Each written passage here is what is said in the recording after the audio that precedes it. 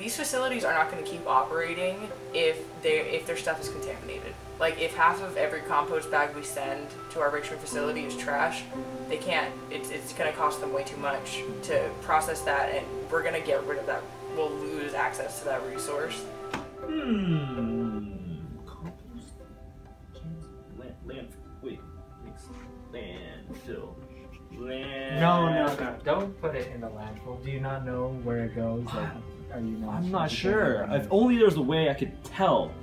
Oh man, this is so stressful. If only there was something that could scan your Right? trash. Yeah. And tell you where it went. That would be really cool. I'm just really confused right now. Well, you don't have to be confused anymore. Really? Because there's TrashScan.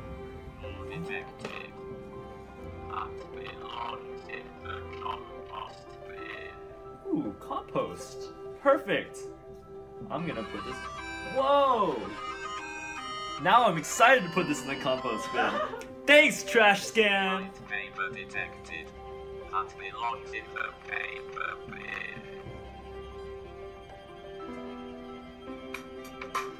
Clear Ziploc bag detected.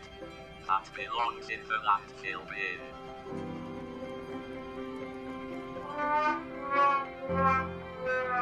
Red and blue labeled bottled water detected. That belongs in the cans bin. Wow! The noises of the best. Hi, so I'm with Campus Recycling, and we had an awesome project done for us, and it's in the works. So yeah, this is a cool way to integrate different campus groups and kind of see the broad image of how we can attack and really achieve sustainability as a whole.